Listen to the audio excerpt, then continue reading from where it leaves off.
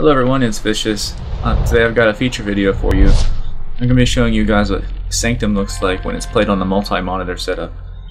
What we have here is an ATI Eyefinity setup on three 24-inch monitors running 5,940 pixels horizontally and 1,200 pixels vertically.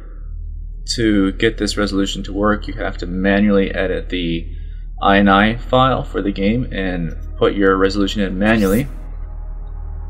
So I'm just going to quickly show you what the game looks like in Eyefinity, show you some of the problems and some of the good things.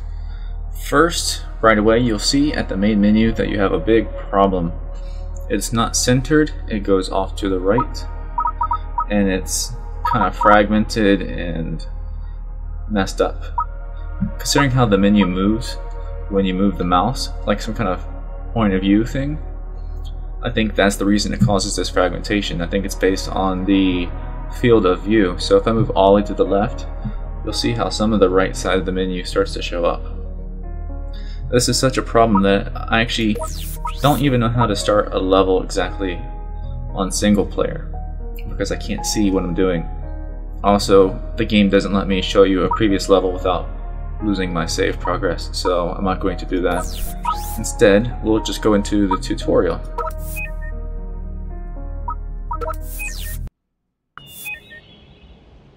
Now, here at the tutorial, everything's looking pretty good. The game screen is in the center. It shows you the wave 10 complete on the left and then the welcome to Sanctum on the right.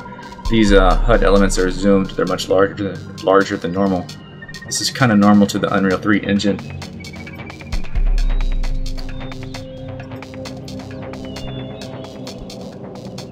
Now, the game world itself renders out perfectly. Now, you do have to not only change the resolution for your game, but you have to change the way the field of view works. Change it from an X, a horizontal field of view, to a Y vertical field of view, and it works perfectly. So, game world's looking good, which is probably the most important thing. You'll see that my character's arm that you would normally see very easy is now kind of hidden.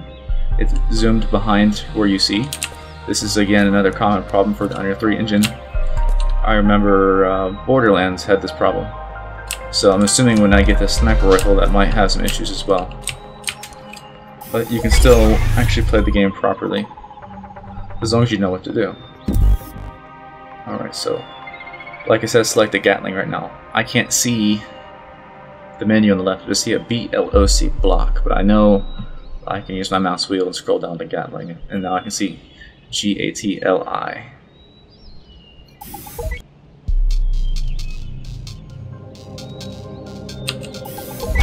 Alright, so it wants us to upgrade the tower.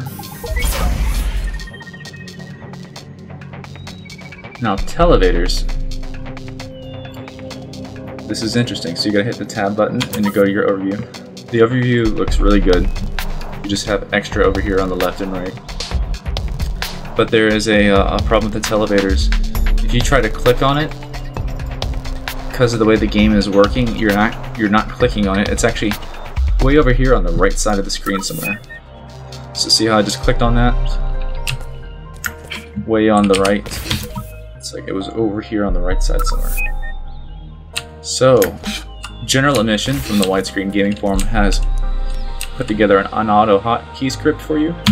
I have it running in the background right now. All you need to do is mouse over the televator and hit your middle mouse button.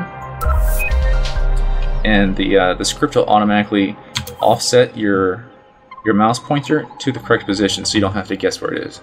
So if you are going to choose to play this game in Eyefinity, that is at least one thing you don't have to worry about. So it wants us to go ahead and start the battle phase. Let's go do that.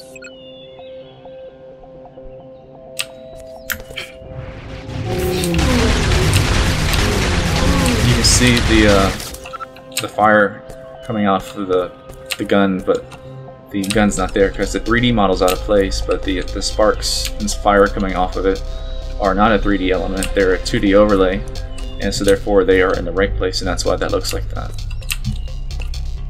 Okay, let's go ahead and upgrade our weapon. It wants us to press left shift, not enough resources, so they want us to go and sell this tower and now upgrade our weapon. So again, you have to know these menus. You can't see on the left side that I have assault. You just say ASSA, and you can't see that there's sniper below it, so you have to just know to mouse down on it. So let's upgrade this.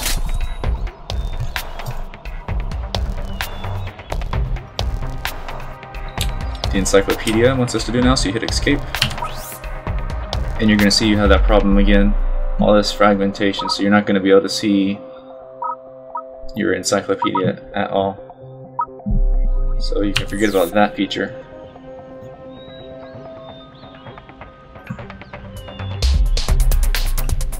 Also, I don't see the next wave part of the HUD anywhere. I'm not sure if that's because this is the tutorial or because you can't see that.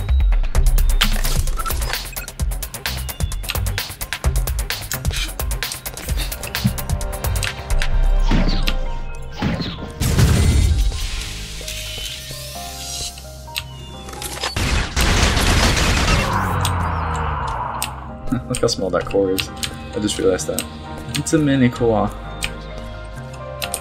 Okay, we finished the tutorial and I finished the showcase video.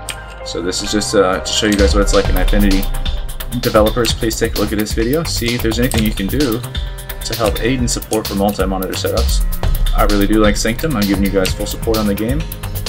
I know that Unreal 3 engine does support some challenges for multi-monitor setups, but it can be done. And as long as we get it to a playable state, that would be good. Thank you very much for tuning in. I'll see you guys next time.